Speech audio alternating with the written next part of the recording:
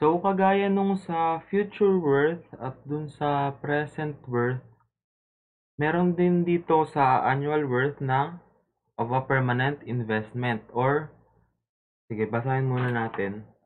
Annual worth equivalent of very long-lived oh, very long-lived projects.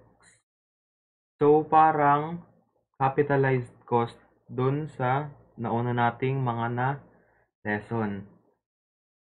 So, itong annual worth ng permanent investment daw is AW value ng capitalized cost.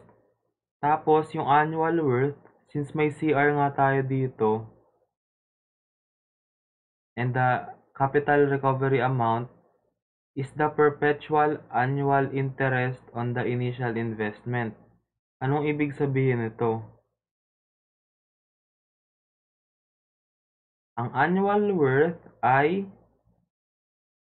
kasi ang formula ng annual worth, kapag permanent or kapag for a very long time, is equal to yung capitalized cost times I, na yung capitalized cost ay sineset na lang din as yung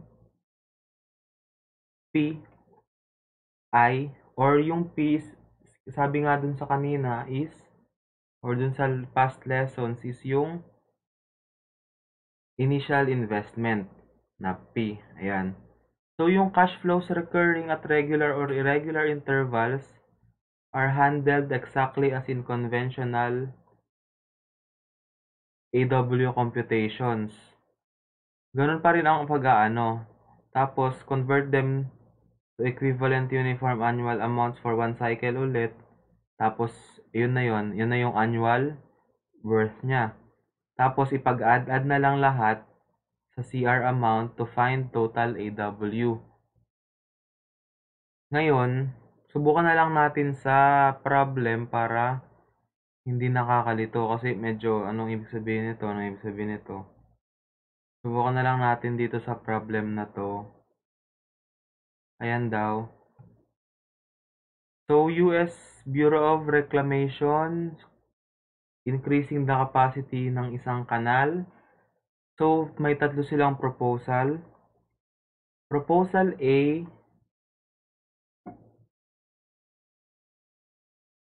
i-dredge yung kanal para ma-remove yung sediment.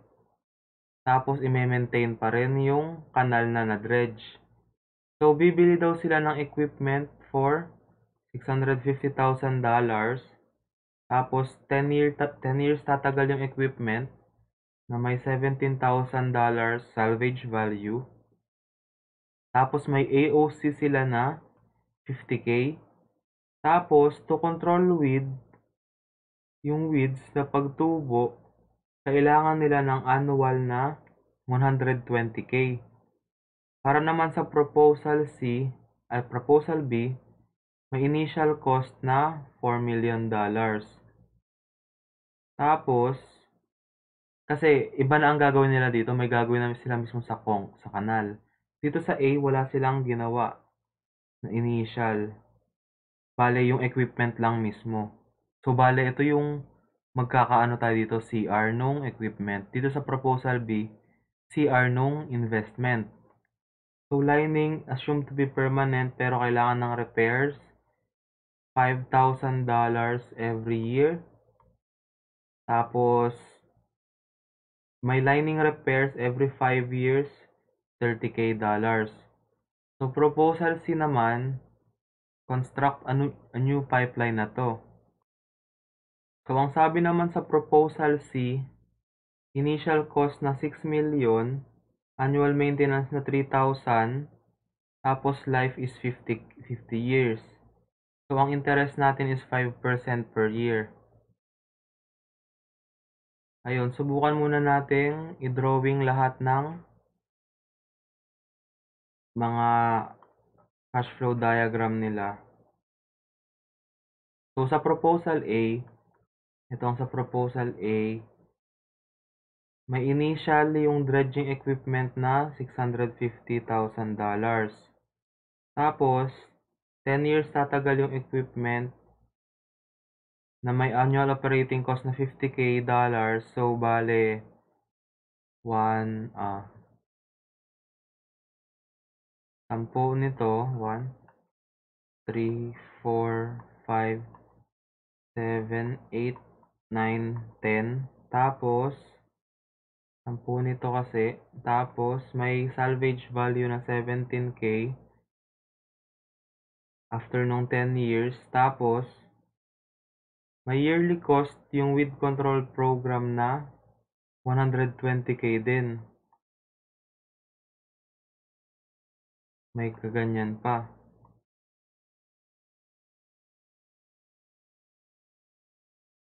Siyempre, kung ito nga is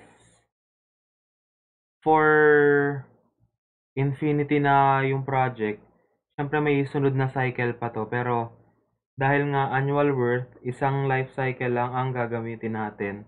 Bali, tapos na tayo dito. Pero pwedeng may ganyan pa yan dyan. Tapos ito uulit. Ito uulit dito. Okay na yan sa A na cash flow diagram. So, cash flow diagram naman ng B. Para sa B, meron ulit na initial cost na 4 million naman dito. Initial cost. Tapos, may maintenance daw na 5,000 every year. Ayan. Hanggang dulo na yan. Tapos, every 5 years, may 30,000 na repair ulit. 1, 2, 3, 4, 5. So, every 5 years, meron yan na repair ulit. Ayan. Ayan ang cash flow diagram natin sa B. Para sa C na cash flow diagram, last na.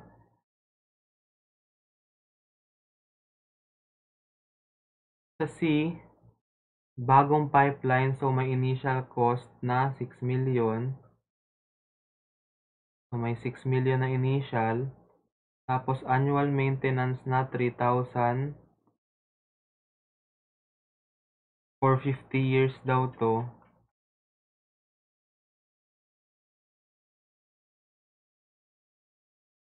Ito ay 50 years. Ayan na. So, solve na muna natin yung A. Copy ko lang to. Copy ko lang to. Dito. So, solve natin yung A. So, sa A, ano bang meron? So, simulan na lang natin dun sa mga annual na kailangan. So, yung dredging is negative 50,000. Annual naman na yan, kaya wala tayong gagalawin. Tapos, yung with control program ay negative 120,000. Wala na rin tayong gagalawin kasi annual na. Tapos, sunod, ito, CR din natin to eh. Kaya normal lang daw naman kung paano gagawin. Bale, ito ay negative $650,000 times, gusto ko ng annual, meron akong present, ang interest ay 5%, tapos 10 years. 10 years. Plus, itong salvage value na 17K times, gusto ko ng annual, meron akong future, 5%, 10 years din. Bale, ito, annual worth is equal to negative 50,000 plus negative 120,000 plus negative 650,000 times 0.05 times 1.05 raised to 10 over 1.05 raised to 10 minus 1 plus 17,000. Ito ay magiging 0.05 over 1.05 raised to 10 minus 1. So, ang annual worth niya is equal to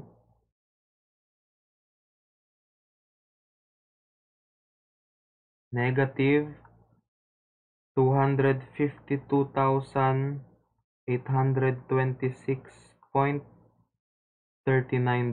So, kung mapapansin natin dito, kahit yung project nga is for a very long time or permanent project na siya, ginawa pa rin natin yung normal kasi annual worth naman ang kinukuha natin.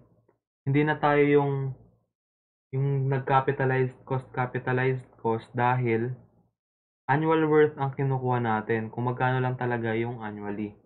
Subukan nating sagutin yung B, baka may mabago sa B.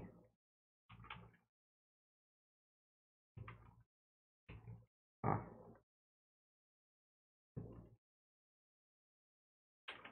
Ayan, ito yung sa B.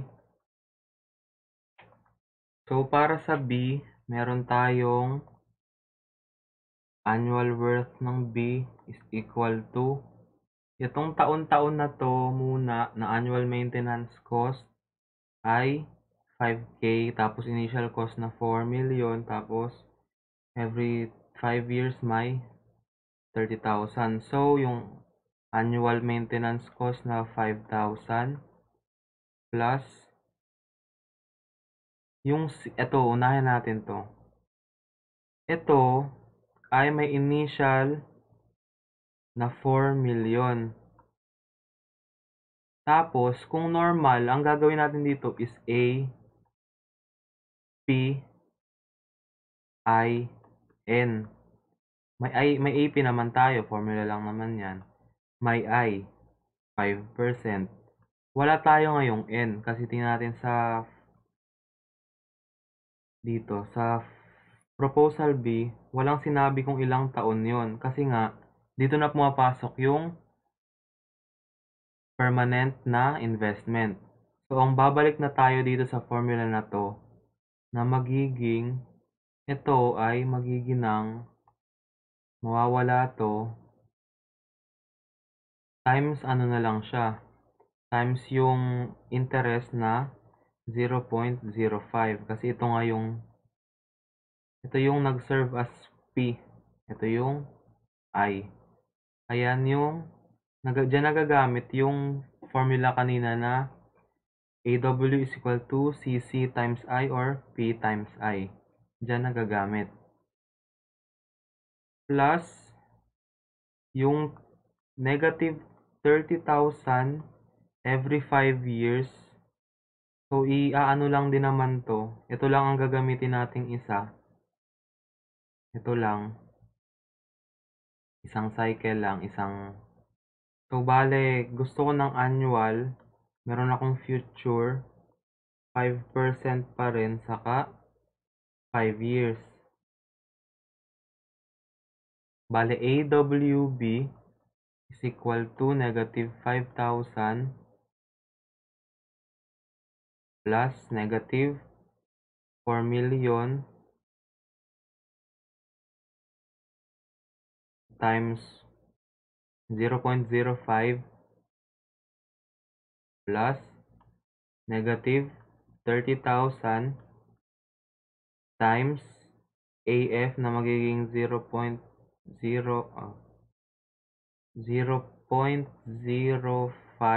over 1.05 raised to 5 minus 1. So, ang lalabas na AWB natin ay equal to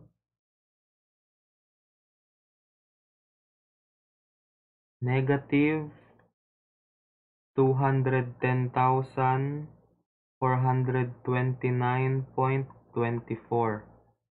Ayan ang AWB na lalabas. Sunod sa C natin, kopyahin na lang ulit natin tong final. Sa C, ayan. Sa C, AWC is equal to, may initial na naman na 6 million. Pero unahin natin tong annual worth na Annual maintenance daw yan na negative 3,000 plus itong initial cost na 6 million, negative 6 million. Tapos, meron tong life na 50 years. Ayan, 50 years. Bale, times, may magagawa mo na yung hindi mo nagawa dito sa AWB dito sa part na to. Magagawa na ngayon. Bale, gusto ko ng annual, meron akong present. Interest ko ay 5% pa rin, 50. Yan lang ang gagawin natin para sa AWC. Bale, AWC is equal to negative 3,000 plus negative 6 million times AP ay 0.05 times 1.05 raised to 50 all over 1.05 raised to 50 minus 1. Bali, ang lalabas na AWC is equal to negative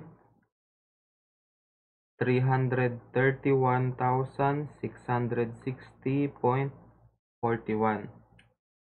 Bali ayon, dahil nga sa rules, ang pipiliin natin ay AWB. So, ang sagot is choose proposal B.